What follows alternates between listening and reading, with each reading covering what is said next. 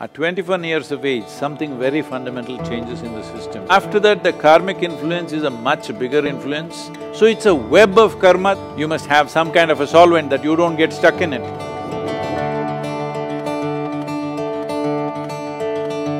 Thank you, Sadhguru. So, following along the previous thoughts that you expressed about the memory, is this the genetic memory that dominates, or is the karmic memory that dominates? Because I seem like I have both inputs coming into me. I don't know which one is…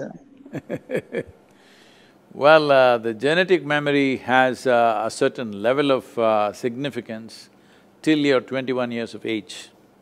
At 21 years of age, something very fundamental changes in the system, that the genetic memory becomes less dominant, it just starts playing minimal role. Many parents are surprised how the children who were so attached to them just some time ago, suddenly they cross 21 years of age, suddenly they cannot relate the same way with their parents simply because their genetic memory becomes at a lowered scale of function once 21 years of age is over. This is nature's way of building up a kind of a safety mechanism for our growth, because a human child doesn't come like other animals. Other animals, 90% of what they should be is already fixed by their genetics. Only 10% of evolution in their lifetime, that too they can either exploit it or not. But with a human being, only 10% is fixed, 90% is left to individual human being. Because of this, the early stage of development for a human child is much more fragile, needs much more atmosphere, needs much more nurture, because 90% has to be created, only 10% is already there as a standard.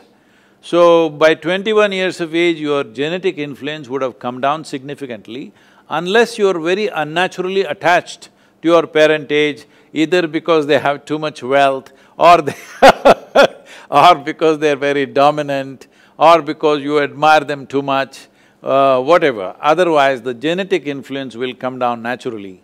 So after that, the karmic influence is a much bigger influence than the genetic influence. When we say karmic influence, we should not… because there is this wrong perception that karma means it was only talking about something that comes from elsewhere from another life or whatever. It's not like that. From this morning, from the time you got up to this moment, your body is doing its own physical karma, mind is doing its mental karma, emotion is doing its emotional karma, energy is doing energetic karma. Every moment, in wakefulness and sleep it's happening. But let us take into account only the wakefulness. From the moment you got up till now, how much of these four aspects of karma have you performed consciously? If you look at it, I don't want to ask you the question, I would normally ask, but with you are all doctors, I won't ask you the question, I will just say this, you please analyze this yourself. Not even 1%, way below 1% is what you're conscious of. Everything else is happening unconsciously. Or in other words, instead of using the unconscious word, which is a kind of a negative word, let's say you're happening automatically. You're happening automatically because of the karmic memory. You have so much memory that you don't have to really think. You don't have to think how to eat. See, when the first time as a child, eating was such a big thing, you know, especially Indian food, it was falling all over you. But today, very efficiently you eat, but you don't think exactly how to hold the food, what to do, because this memory has been built up with your karma. Karma means action. These four dimensions of action are always building things up to make life easier for you, not to entangle you. So it's a web of karma that you create. But when you create a web, you must have a certain, you must have some kind of a solvent that you don't get stuck in it. Suppose you are a spider, you create a beautiful, spectacular web. It is for others to get stuck in it, some other insect. But if the spider itself gets entangled in it, that is a stupid spider. So that is what is happening to human beings. An elaborate system of memory is being created every moment. See, you may be sleeping, there are many experiments like this, I won't go into the detail. Even when you are sleeping, you're fast asleep, you don't know. I will speak in a language that you do not know 1 or 10 sentences. Actually, we can hypnotize you after many months or years. We can make you say those sentences in a language that you do not know, you perceived it at a time when you are fast asleep. It is possible to do that. So I am saying if you walk from this place to that place, there may be 25 different kinds of smells. You may not notice it consciously. Only if it's very acute, either it is very bad or very good, you may notice it, otherwise you don't notice it. But in the sensory system, all that is recorded.